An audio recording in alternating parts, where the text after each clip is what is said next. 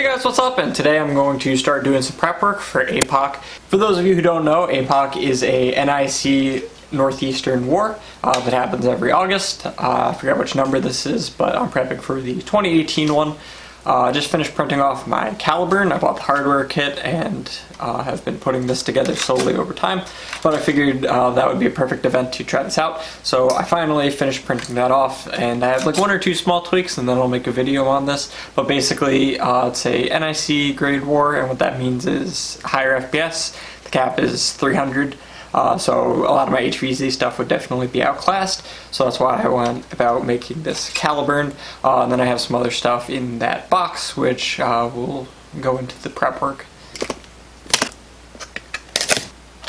Okay, so we got a few things that'll help us out with that higher grade NIC type gameplay. We got some Katana mags, so I got 3 of the 2-packs and 1 of the adapter ones, so just all the way at the bottom.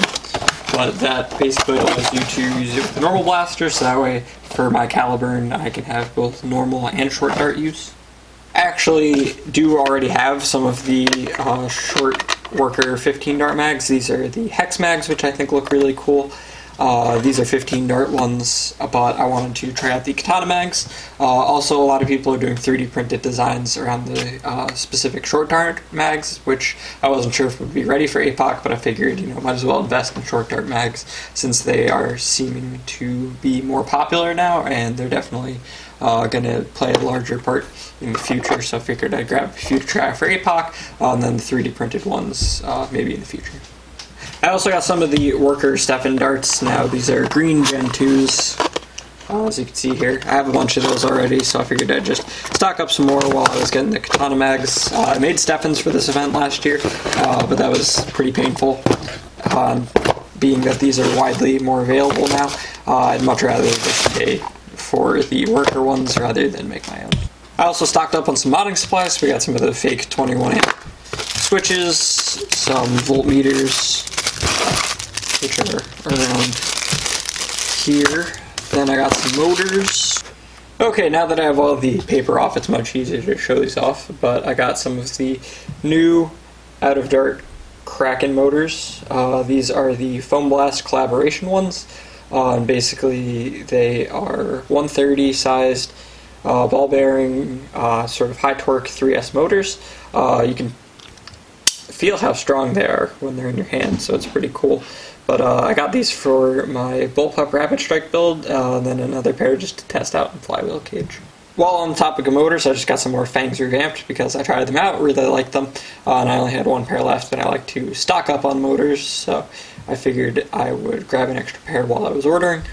Then lastly, we got some Morpheus guides. Now these are really cool. I have a 3D printer, so it's very easy for me to print off whatever space and cage I need, slap one of these guides in, and then have a pretty accurate cage. I want to try one of the canted cages as well, so I figured I'd grab a few more of these guides. Okay, I hesitated originally on buying Katana mags because normally I don't use short darts anyway, but being that that's the primary type of dart for this type of event, I figured I'd give them a stab. Being that there's no other options really at this moment. There's some prototype ones going around for 3D printed versions, however, nothing's been extensively tested, so I figured I'd grab these. Some people had complaints that they kind of get stuck. You can actually even see in the packaging that this one is sort of stuck down, and not too bad with the other ones, but mostly you can sort of see what's going on here. Sometimes if you applied pressure to the sides, the followers would get stuck, and then people also complained that they weren't really lubricated.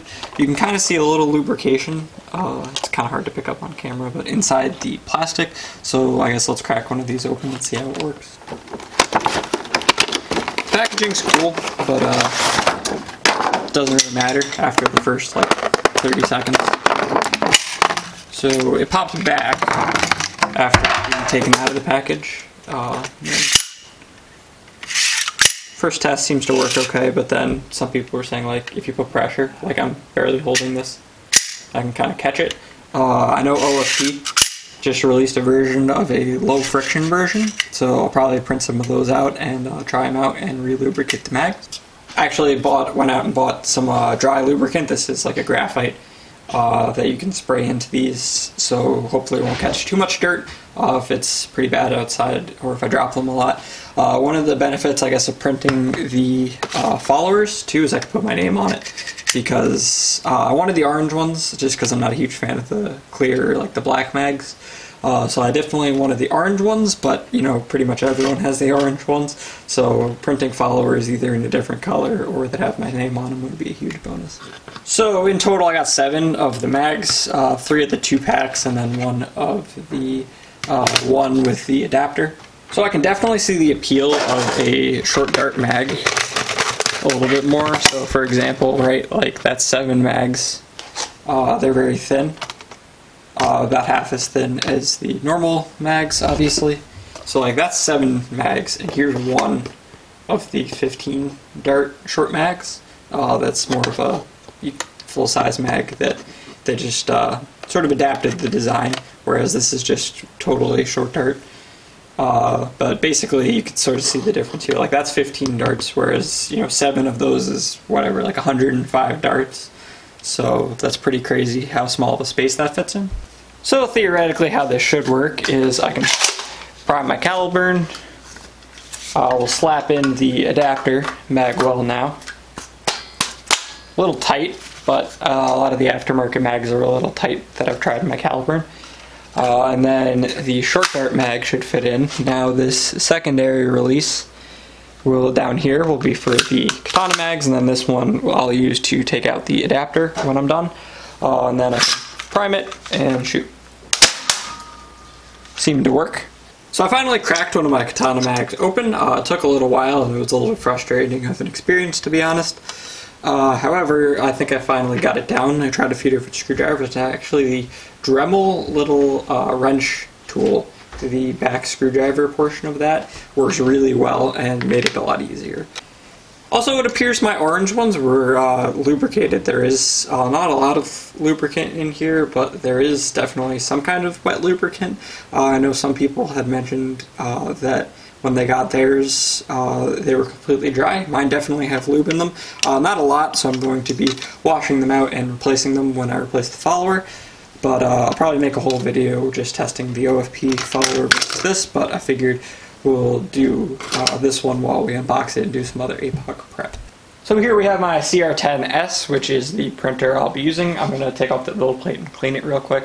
But basically I was thinking about it, and I was originally going to use this orange PLA, but then I figured that doesn't make a lot of sense, because if I use another color, it'll make my mags a little more easily distinguishable. So I think between the different color followers, and like I said, I might edit my name onto the follower itself just to really make it distinguishable as mine compared to a lot of other people's, because I got the orange mags that pretty much everyone has.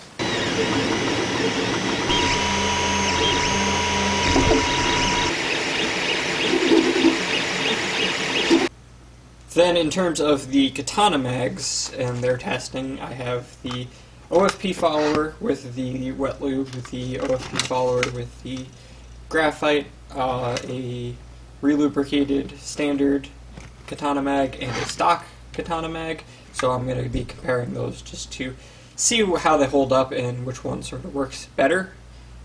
So we'll test that, and then I'll finish the results of that video after that's. Okay, so while I was printing stuff, I printed a bunch of extra Caliburn parts in case myself or anyone else happens to break theirs. So I got some extra spreaders, some extra sears, and some extra plunger heads, because I figured that those would be the most likely to break. These two are both PETG, so they're very strong, 100% infill, so they should be pretty rock solid, but just in case anyone needs those, you know, it's no fun to play with broken blasters, so I figured I'd print off some extras while I was doing some for myself. In terms of other prep, I forgot that I needed to make a pistol for the pistol rounds, because I haven't played at a higher FPS game in a while, and I just planned on using Caliburn, so I made this thing. It's pretty ghetto. It's got googly eyes, just because I was going to paint it, but it rained literally the whole time, and I had to make this in a day. So I just did a little Sharpie and some Google Eyes, so should be good enough. Home Depot 25-pound spring, improved catch spring setup for a speed loader. Just pretty old school setup, but it should hold me over. So I put my Eclipse cage into this test strife. I was going to try it out at a war, however, it looks like it's going to rain a lot. tomorrow, so I don't want to get my first impressions of the Eclipse in a high FPS game with it being wet. More specifically, because I set it up to do short darts, and I feel that because there's a smaller surface area, once the darts are wet, they won't grip as well. So I don't want that to be my first impression with this setup, so I'm going to stick to my Caliburn and my air blasters, and then we will try this out some other time. Okay, so here we have all my stuff pretty much packed, various blasters. Most of it fits in this bin, luckily, so it should be easy to carry. All different ammo types. If anyone actually has more Zing arrows than I do, please comment. I have about 60. I only brought the 30 or so of the actual dome ones, which go far the section one, so kind of useless. But yeah, pretty much ready to go. Anyway, guys, that's going to wrap up my APOC prep for today. If you're watching this video, I'm probably at the event right now. Looks like it's going to rain, so hopefully we don't get too soaked because there's not a rain date. Hopefully that was enjoyable. I'm not sure what kind of video this is going to turn out to be, just because it's sort of all over the place in terms of the different things I was working on. But if you want to see more videos like it, let me know, or the same thing, if you don't want to see videos like that anymore, let me know that as well. As always, guys, thank you for watching. I hope you enjoyed, and I'll see you in another video.